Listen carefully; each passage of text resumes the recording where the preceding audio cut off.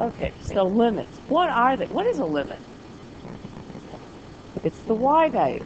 As x gets near a particular value, I want to see what the output is. We call it L, but it's the y value.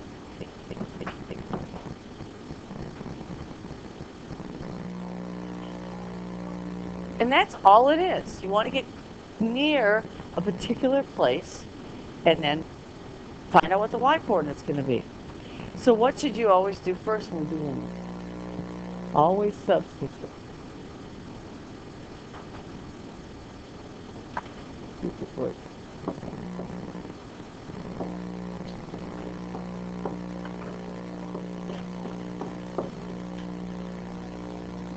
Okay? Those are what limits are. I always want to see what my function is getting close to when I get close to C. Matter of fact, we don't care what happens at C. So we don't care what happens at C, just near C.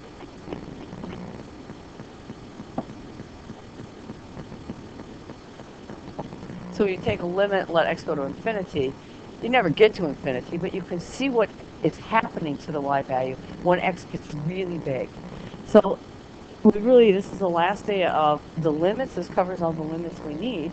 And what are the, at least for the moment, what are the things that can happen? When you substitute in, after substituting, what will happen? What will you get? There's only 4 things that can happen. You could get a number divided by a number.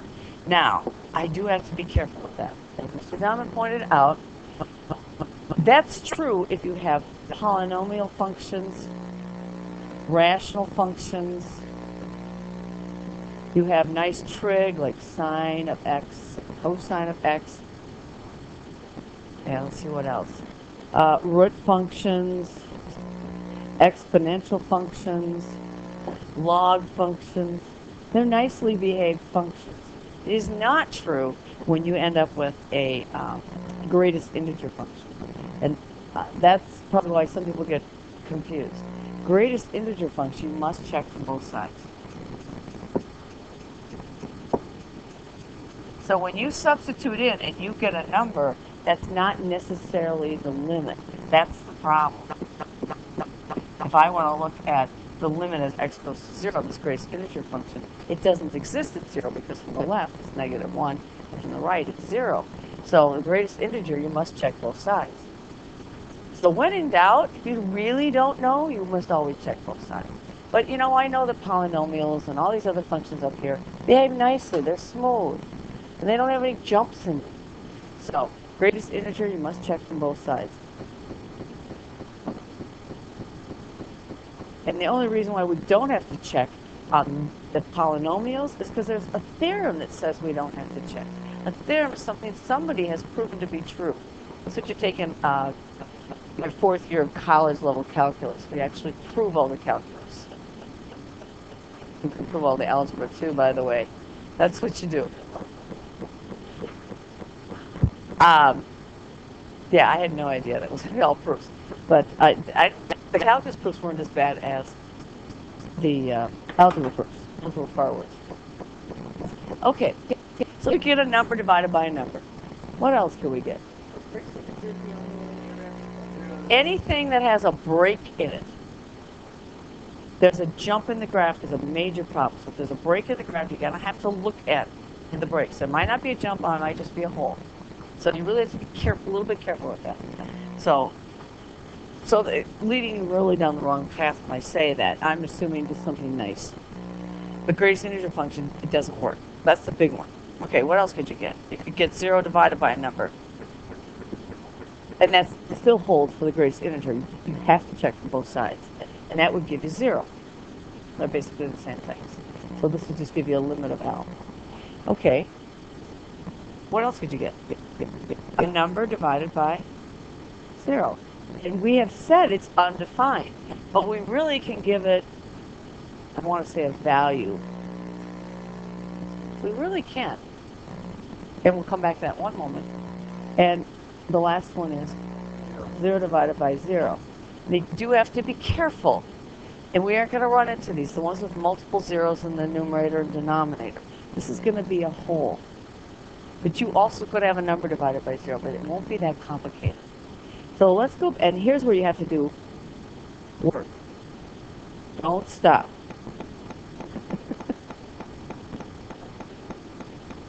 Keep going. Okay, so that's where you have to do the algebra work. That's the ones you don't like, right? The first 3 are the easy ones, actually. Even 3 is easy. What happens when you divide a number by a very, very small number? Remember, we're not at 0. So if you took 5 divided by 0.0001, or what if you took 5 divided by 0.00001, isn't that getting closer to 0? Yes. So I'm going to take out my calculator because it bothered some people in the last class. What do you mean it's infinity? So here I actually did divide it by 5. I'm going to go up smaller. No, I'm not. 5 divided by 0.0001 was 500,000. Excuse me, I said it wrong in the last class. This is really close to 0. And that's 5 times 10 to the 10th. So what kind of answer is that? That's infinity, isn't it? If you let x continue to get smaller, closer and closer to 0, then what's happening is this division problem is going to be infinity. It might be negative infinity. We're going to do some problems now. Okay, so these are vertical asymptotes. And the other type of limit problem we did yesterday was the limit as x goes to infinity. And you must check also as the limit as x goes to negative infinity. You must check both directions. And what do we get here then? Grant?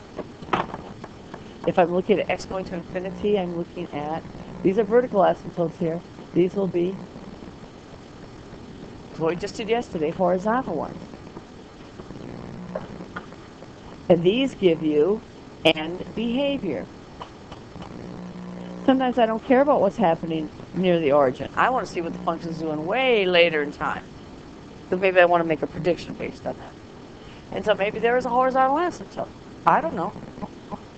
And those are the things you have to look at with limits. So we're going to look over here at the next page. And we're going to talk about the infinite limits as x approaches a value, like 3. The vertical asymptote.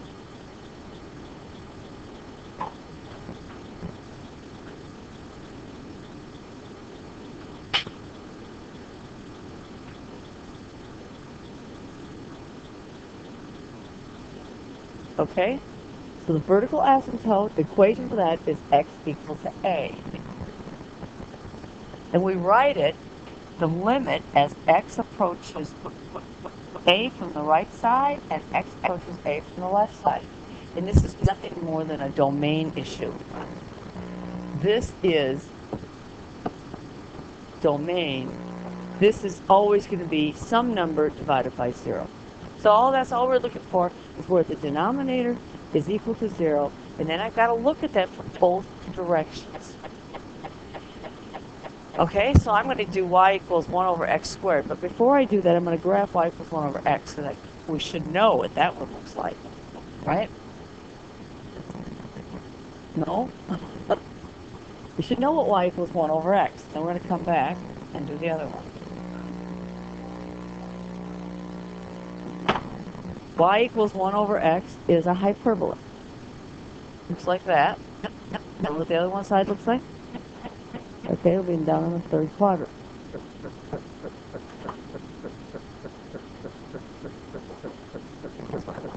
Okay. So what happens if I do y equals 1 over x squared? We'll come back and look at this one in a second. First thing I'm going to do is copy.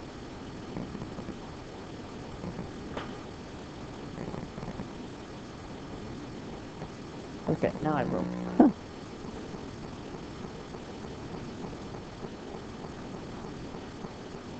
Okay, what's going to happen to 1 over x squared? Obviously, the first part is still going to be the same. What's this going to do? Well, that graph's not right. 1 over x squared. x squared. It's going to flip over the y-axis. It's going to become positive, right?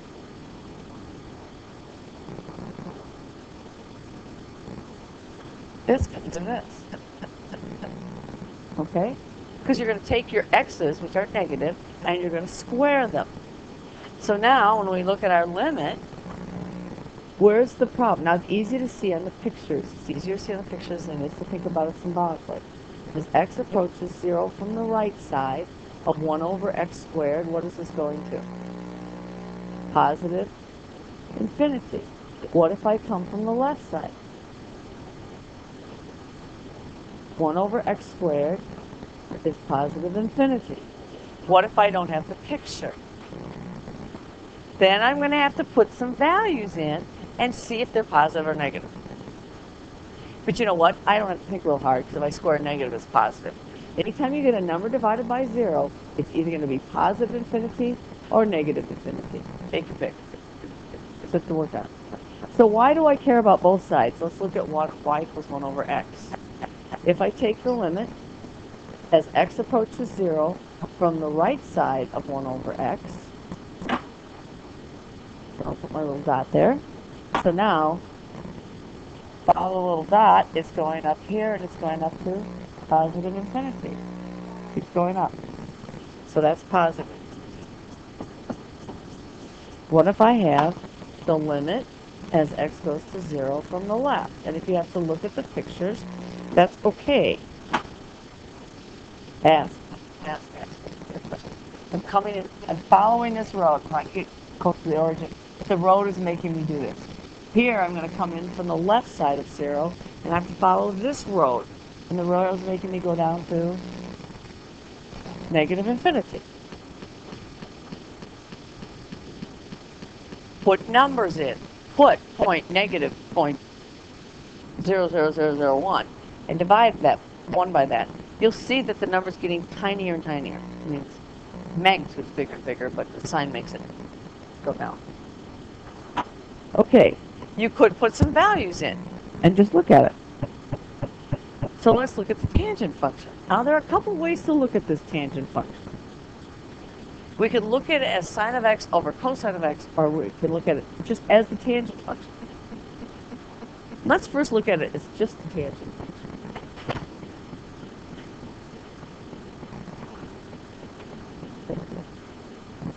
Okay. Because we should know what this looks like. And honestly, this is the easy way, but you know, it's kind of nice to look at why I have asymptotes here.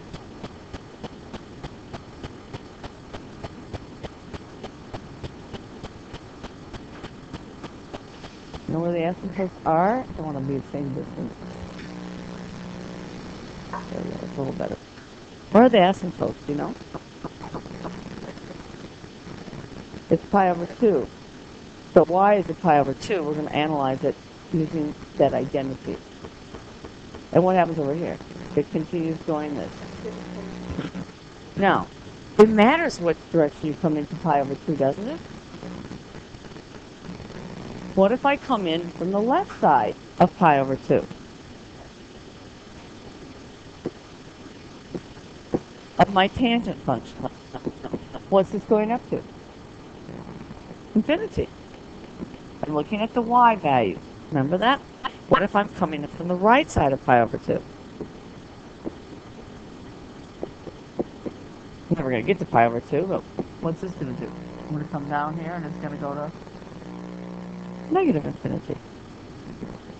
So I do have to look at it from both sides. You can't assume it's always the same. It'll be the same from both sides. You can't do that. Well, why is it that works like that? So I'm going to I'm going to look at the sine and the cosine. Sine is not a big deal. Cosine's a big deal. There we go. Okay, so here is my sine function. And we should know what that looks like. And here's my cosine function. And actually it's kind of cool to think about. Where is this? This is at pi This is at 2 pi. This is pi over 2. Why is the tangent going to be a different sign? It's just 3 pi over 2. Let's do the same thing with sine. Okay, so I got 0. This is pi. These are the quadrants. This is pi over 2. That's 90 degrees. It's the first quadrant. And sometimes this happens on the exam where you have to actually analyze your answer, interpret it by looking at the trig functions like I'm doing right now. So it may feel a little strange, but we'll hopefully get ready for that. Okay, so the tangent of x is the sine of x over the cosine of x. So why do we have vertical asymptotes at pi over 2? Because, what's true about the cosine? What's the cosine of x? I have a 0 in the denominator, remember? Tangent is sine over cosine. So now, let's look at the limit coming into pi over 2 from the right. I'm kind of out of space. Using the sine and the cosine. I mean, I know what tangent looks like, so I would use that. But sometimes we have to be looking at this idea. Okay, I mean, I want to go from the left, sorry. So if I put a little dot on here, I'm going to come into pi over 2. And I'm going to come into pi over 2. Okay, what's happening to the sign from the left? Positive or negative? Because all I care about is it's going to be positive or negative infinity. That's positive, and this is also positive. So this is going to be positive infinity. Because both sine and cosine up until pi over 2 in the first quadrant are both positive. Now, let's do the limit as x approaches pi over 2 from the right side. If you forgot what tangent looks like, we can still do this. So now I'm going to come in here. See what I mean by sine? You don't really have to check from both sides because it's so nice. But is this positive or negative? In the second quadrant, is this sine positive or negative? That's positive. And what about the cosine, though? Coming from pi to pi over 2, it's negative. It will be 0, but it's getting to 0 from the negative side. So what's the answer to this going to be? Any number divided by 0 is going to be infinitely large or infinitely small. Negative infinity.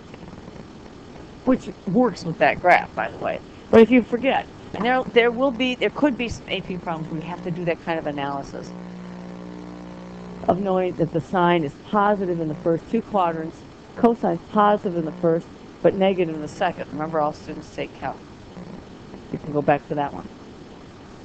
Okay, so let's summarize this and let's actually go into doing a problem.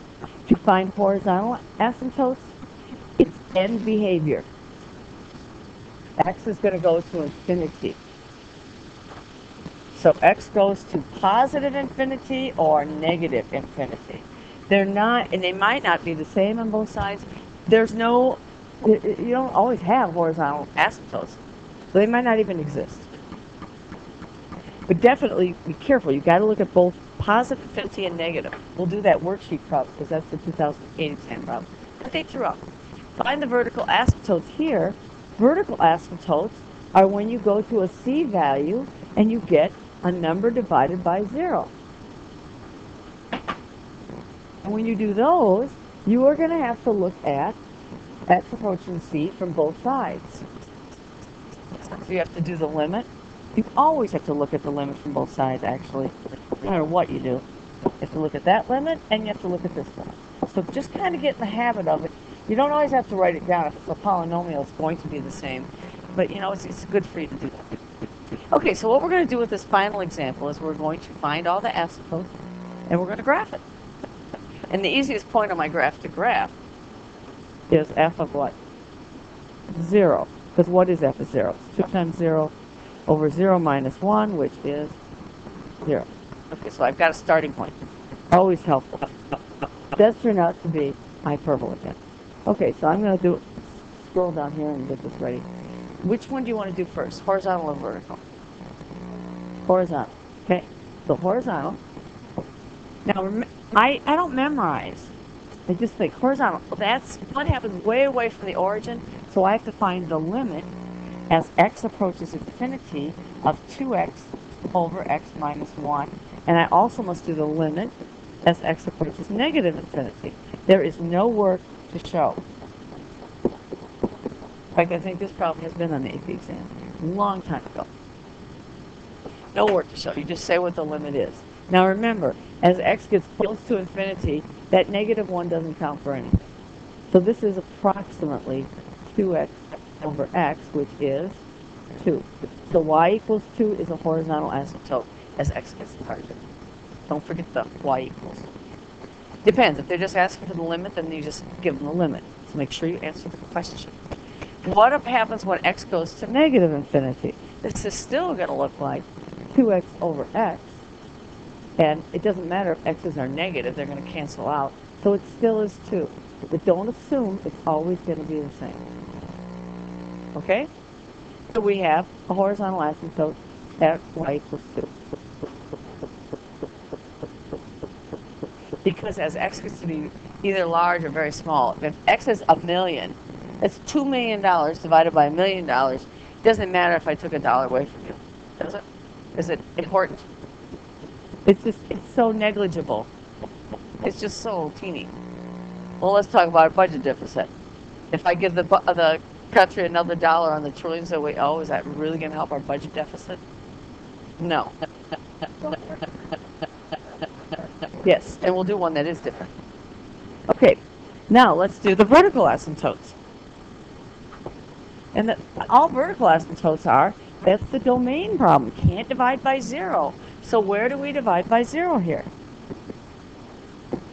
Where's the problem with this function? Not negative 1. 1. Okay, so we have to go from the right, and we have to go from the left. You know, it doesn't seem fair that you have to have 2 limit problems when you do this. So out of one problem, I get 2. Actually, I got 4 if I look for all the asymptotes. Here's where you substitute in some numbers, because it's either going to be positive infinity or negative, and I don't know. And the only way for me to know is just to try a number to the right. What's a nice number just to the right of 1? That's too far, because there could be another vertical asymptote in there. Remember last year they had them really close together. 1.001, because all I care about is it positive or is it negative? That's it. Because this is going to be division by 0. When you divide any number by 0, the number gets infinitely big in magnitude. But if I put 1.001 in, I'm going to get a positive number in the numerator, and what kind of number in the denominator? Positive. So that's going to go to positive infinity. You can look at it on your graphing calculator, you could divide it out. Okay, what would you like to try? One from the left. 0.999, is that seem okay? Okay, so 2 times 0.999, is that positive or negative? Positive. 0.999 minus 1, negative, so this goes to negative. Now we have enough information to try to graph this. We have vertical asymptote at 1 and a horizontal at 2. It does happen to be the same. I don't know why it does that. Okay, so I'm going to graph that. I'm going to put in my asymptotes. And it's not exact graph, but it's close enough. I can see what's going to happen. Can a function cross a horizontal asymptote? Actually, it can.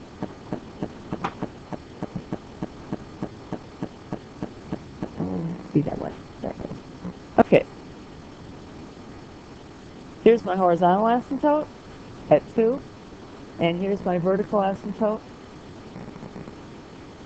at 1. It's nice if you label this. X is equal to 1, y is equal to 2, and then we're going to actually graph this. It goes through the origin. Yes, a function can cross a horizontal asymptote, but I know what this function looks like, so this is going to do this. And if you're just looking for a sketch, that's all you're doing. When you're coming to the left of 1, it's going to negative infinity. Now, up here, this has to go to positive infinity. It could cross, but pretty sure it just does this. But they could have done, it could have had this. It could have been up here and then done this and settled off at 2 later. That's possible. So yes, a function can cross horizontal asymptotes. And you can have 2 horizontal asymptotes, but can you have 3? No. Let you try and draw 3. Can a function cross a vertical asymptote? So if I have this, and here's my vertical asymptote, can my function, if it's a function, cross the vertical asymptote? What would happen? Not a function. So yes, you can cross horizontal ones, but not vertical, because you won't get a function yet. Because I looked at my function and I said, where is the problem? Where do I have division by 0? X equals 1. So we're going to do a couple off your worksheet. And I got a nice little graph out of that. Remember, 4 problems are without a graphing calculator. They can get you on this. So let's look at number 1 on the little white worksheet.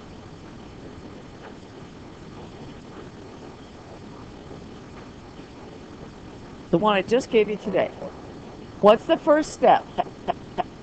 Always substitute it in. Then I'm going to have to look at things from both sides. But let's try 3. So it's 3 divided by 0. Well, we've been saying undefined, but now if I want to graph it, I want to give it a value. And it's either going to be positive infinity or negative. So I'm going to put my infinity here, and then we're going to have to test. Because I don't know. So the limit, as x approaches 3, I'm going to put plus or minus here because I don't know. As x, you're going to have to do it from both sides. From the right of x over x minus 3.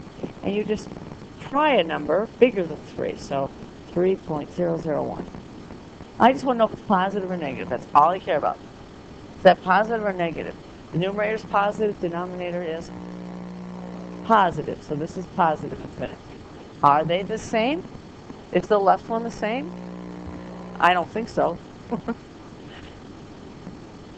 It probably won't be the same.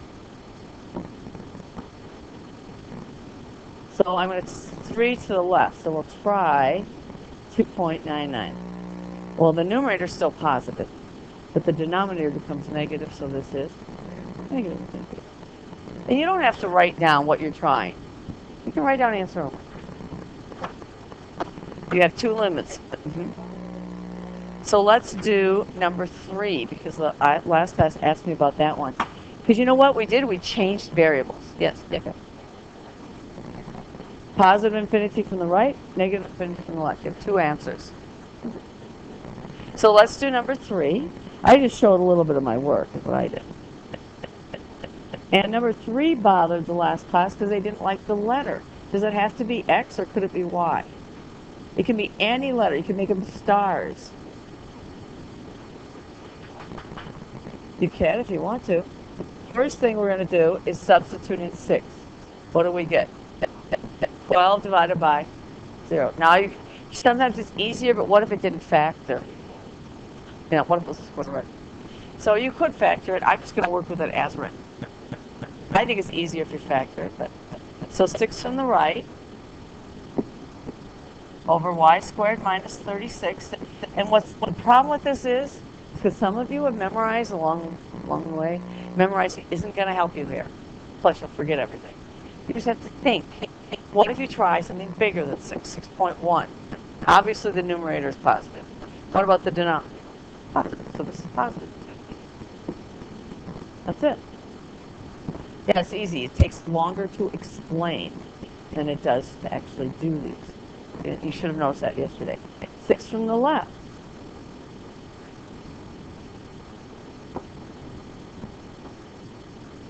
So if you try 5.9, the numerator is still positive, but the denominator becomes negative. So this is negative.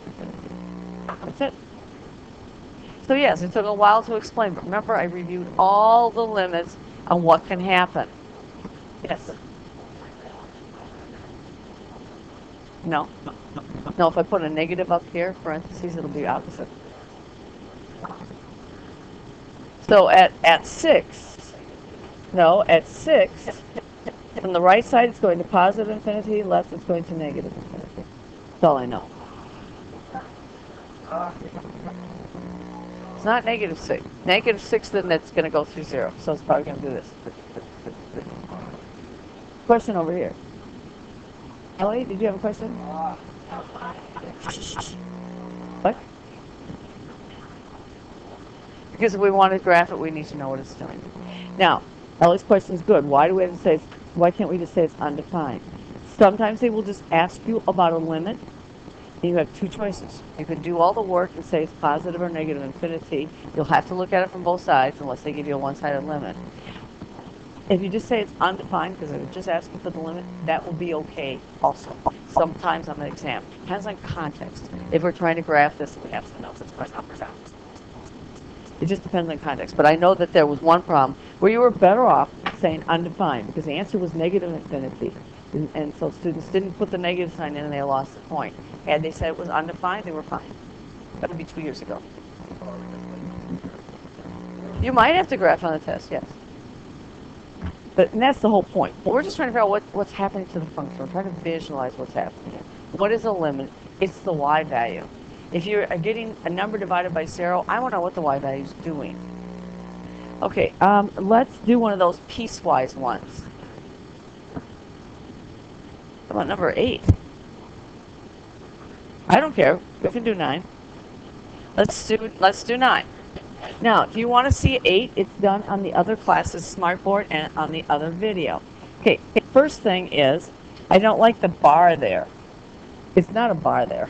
It's x cubed minus 1 for x greater than or equal to negative 1. And this is a piecewise function. And this is for x less than negative 1. And so I want the limit as x approaches negative 1 of f of x. Now remember, this is a piecewise function. This is not a polynomial. So I have to check for both sides. There's no way around it. I wish. So should we check from the right first? Negative 1 from the right, which I'm going to use equation 1 or equation 2. That is not a division sign. I want negative 1, but from the right, bigger than negative 1. First equation or second equation? First. Okay, so I'll actually write that in. Okay, and what is that value? It's going to be negative 1 cubed. Yes, I need those parentheses, even though I'm going to get the right answer. Anytime you substitute for a variable, you should always use parentheses. Then when you absolutely have to have the parentheses, you'll get it right. It's just a sloppy habit. What's this answer going to be? Negative 2. Now what are we going to do? We're going to take the limit as x approaches negative 1 from the left side. Am I going to use the first equation or the second? The second. And this is equal to 2 times negative 1, which is negative 2. Does the limit exist? Yeah. So what is the limit of f of x? Since I got a single answer from both sides, what is the limit? Negative 2. Yes. Doesn't matter. Do we care about what happens at the negative 1? Remember, for a limit, what if this had been just x is greater than negative 1? There would be a hole at negative 1, but do I care?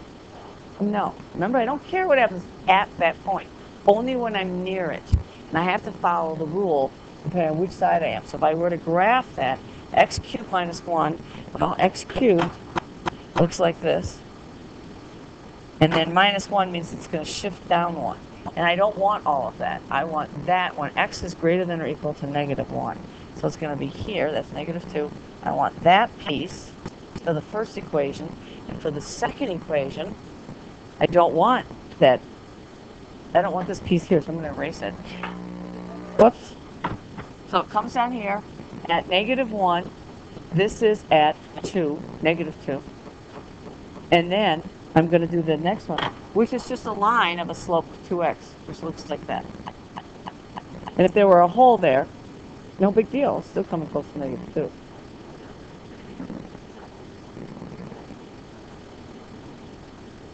Because that's what it told me. This is the right, and this is the left. Yeah.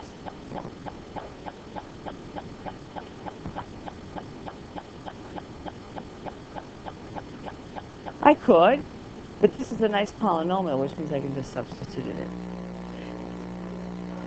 Greatest integer. Greatest integer has steps. You have to be careful with that. Then you've got to actually do the 0.99. I can do -1. It'd be -0.9999. But because this is a beautiful polynomial, and by the way, it's only a one-sided limit, I can go ahead and substitute that in. The one-sided limit, you can substitute it in. Now, I will tell you right now, those who don't want to go and look at the other smart board, number 8, the limit does not exist. The left does not equal the right. And you would write the limit from the left does not equal the limit from the right. Please try to be succinct, concise, and to the point. When I'm reading those, I don't want a big essay. That gets the point across. I'm not assuming anything. You're telling me the limit from the left does not equal the limit to the right. Done. Limit does not exist. Let's see. Is there anything special? Be careful with the backside. These are not all vertical asymptotes and horizontal asymptotes. It's a mixture, which makes this really actually a nice little worksheet. Let's get out the other one, this beige one that says more limit practice. And when I put these up online, I'll call it infinite limits, whatever the name is that's on there. So more limit practice, that's what it's called. Let's do number 9.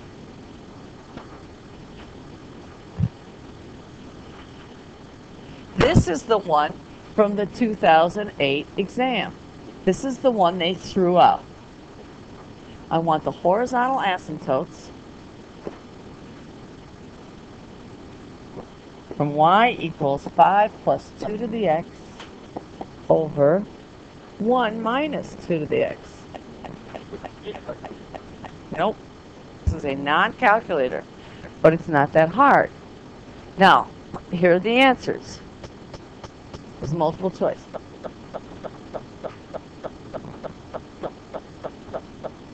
Not sure what that one was.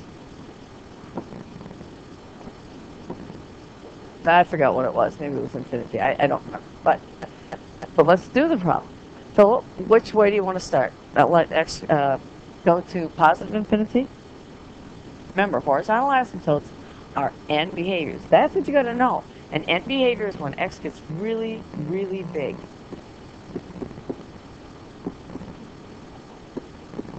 Now, using the same reasoning we've used before, that process of dividing by those squares, that's really only works well for polynomials. I could do that here too, but that's harder. Just think about it. When x gets really big, what can I ignore? The 5 and the 1. So this looks like 2 to the x divided by a negative 2 to the x. Don't ignore the negative sign. Pre-algebra students don't ever want to put the negative in. They think it's not important. Yes, it is. What did that give you? What do these do? They cancel, right? What's the answer? -1. What do you think the students put on their exam? They did that. Be careful on the exam. Even if you find the right answer in the very first choice, make sure you read through all the choices, because they could be trying to fool you, and that's exactly what they did. Because there is another answer. That's why that's wrong. And I don't know if anybody got it right. But so few people got it right that they just threw it out. I've never seen that happen. They just threw out the question entirely. And they said, they wrote a note to the teachers that make sure that you teach going to positive infinity and negative infinity. I don't know, but I think that's tricky when the one answer is right there. Right away. Okay, 5 plus 2 to the x, 1 minus 2 to the x. Now here's where I'm going to put some numbers in, because I want you to see what's happening. Let's try x equal to -100. Then this is going to look like 5 plus 2 to the -100, and 1 minus 2 to the -100. And honestly, I don't think of negative exponents well, so I would rather write this as 5 plus, what does that negative exponent do? Puts the 2 to the 100 in the denominator. I don't look at that and say that's a small number. I look at that and say that's a small number. And then this is 1 minus 1 over 2 to the 100. Now it's a little easier to visualize. At least it is for me. What's this number getting close to? 0. That's getting close to 0. So this is 5. So y equals 5. And that's why the correct choice is B. So there's another choice there too. But most students got the first one and read no further. So make sure you read through the entire list of choices. Right, because when x becomes a positive number, this looks like 2 to the 100 minus 2 to the 100, which is a huge number. But when x goes to a negative number, these 2's become really small.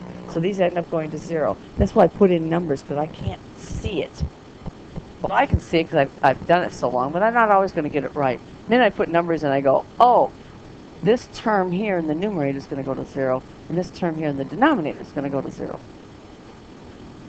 So then we continued in the other class, and we did some more of these little problems on the back, because I'm not sure if you did know. Did you do the back one? The only one we can't do is number 3, because I haven't taught the intermediate value there. I'm not even sure where it is in the book. What about number 10? Now, this is one of those. What kind of asymptote is this? No, infinity. Horizontal. Vertical is when the denominator is 0.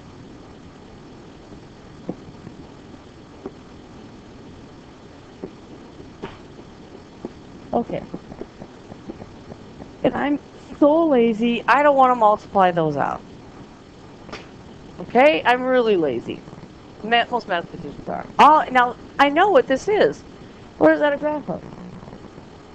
It's just a numerator. The parabola. X squared, isn't it? And what about the bottom one? X squared. Remember, when we look at x going to infinity, we only care about the leading term. So I'm going to find those leading terms right now, and I'm only going to multiply those. So to get the highest exponent I can get in the numerator is multiplying 2x times minus x, and multiplying x in the denominator times x. I don't really care about the rest. If you want to FOIL the rest of it out, you may. But all of that I'm going to neglect. I'm just going to ignore it. So that gives me minus 2x squared plus blah, blah, blah. And this is x squared plus blah, blah, blah, which is irrelevant. I'm only going to focus on this, because x is going to infinity. What's the answer? Negative 2. Just look at it. When I first started teaching, I made the students show all the work, and after a while I realized that was stupid. If you can just look at it and see what it's doing, that's better. They're both parabolas. This was just negative 2 times that. So that's y equals negative 2 for the horizontal asymptote. That's all there is. Oh, it didn't ask that. It just asked for the limit. Now, I wouldn't get any points taken off, I don't believe, for making that statement, because it's beyond what's asked, but still it doesn't matter. What about 11 and 12? They look alike, but they're not. 11 is x going to 0. You substitute it in, what do you get? 0 over 0. 12 is a horizontal asymptote. Yes, you have to keep going. So 12 is easier. Can you tell me really quickly what the answer to 12 is? Somebody said it, what? 5/3, that's right. All I look at is the leading coefficient. That's the exponent, that's the highest. And 11, you have to factor that. Did you guys try it yet? Yes, no? Go ahead and do that. Somebody could come up here and put their work up here. That'd be nice. Oh, that's right. These class says it.